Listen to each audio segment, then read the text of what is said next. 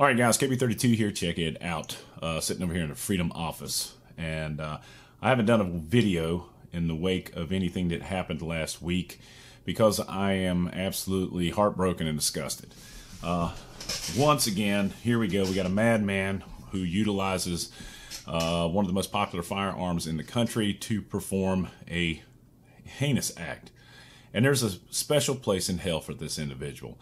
And it just amazes me that when somebody who has this many problems, this many issues, that it has escaped those around them to maybe decide that these people need to be taken out before they get started.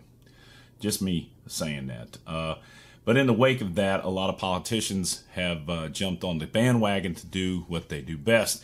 But before we do that, I just want to talk real quickly about this weekend. Went to the Coca-Cola 600. It was a fantastic race. Had some friends come in from out of town. I just want to say hi to a couple of the guys that I met out there. One of the gentlemen, he pointed at me, he goes, "You're on YouTube." And I was like, yeah. I had about 2 or 3 people do that. And it was really cool. And it means a lot to me that these folks take the time to introduce themselves. The 600, yeah, I'm planning on going back every year now, just because they do a great deal to recognize our veterans, our active soldiers, those who have fallen. And on several occasions, man, I was tearing up, especially the national anthem, the Lord's Prayer, those kind of things. Huge flyover with the C-17, man. That was impressive. And then my beloved 82nd Airborne Division did a little air assault on there.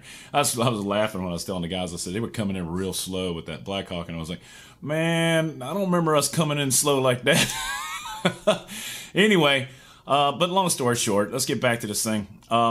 One of the reasons I'm doing this video is because I heard on the news this morning Justin Trudeau, and I know we're not from Canada, but I'll be honest with you, Canadian gun control laws are basically a wet dream for Democrats here.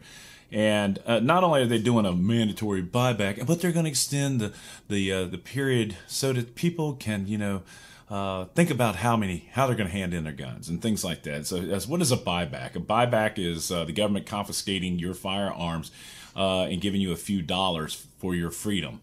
It's disgusting. This guy's approval ratings are in the tank just like Joe Biden's, but Justin Trudeau introduces strict gun control on handguns in Canada. It wasn't enough that he was taking all the long guns and anything else out there.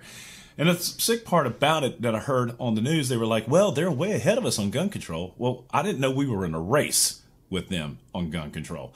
So in any case, let's talk about this. Canadian Prime Minister, and this comes from Axios, okay, I'm reading it right there. I'll put the link down below. Canadian Prime Minister Justin Trudeau wants to freeze the sale, importation, and transfer of handguns in Canada. He told reporters today. The big picture, this isn't a full ban, but it will significantly restrict the number of handguns in circulation.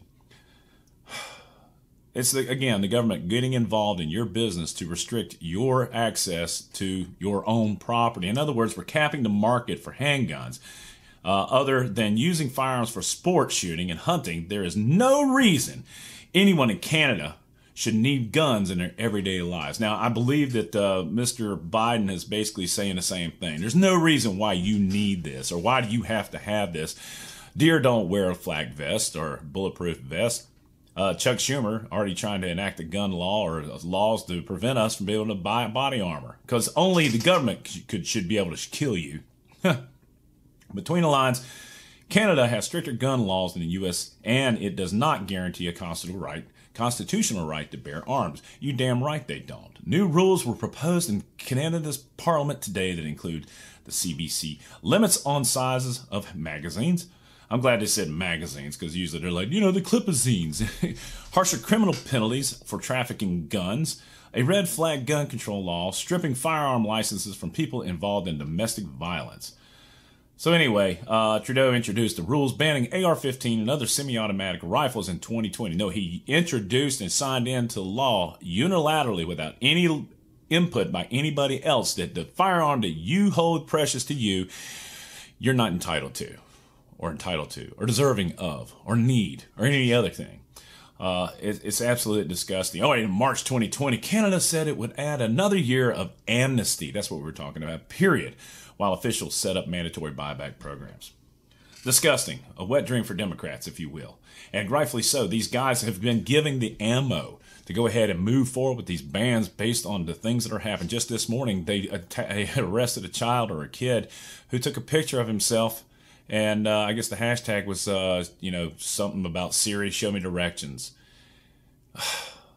People are sick, and it's disgusting.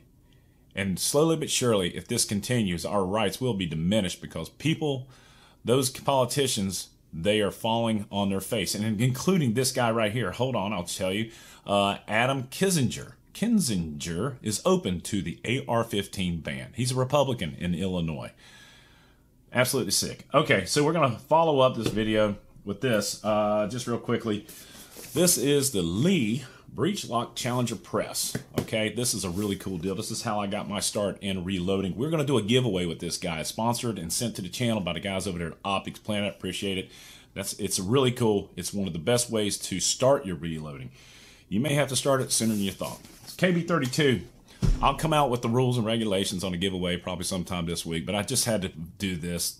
It's heartbreaking, and I teared up because those children were innocent little babies, and this guy was an evil devil.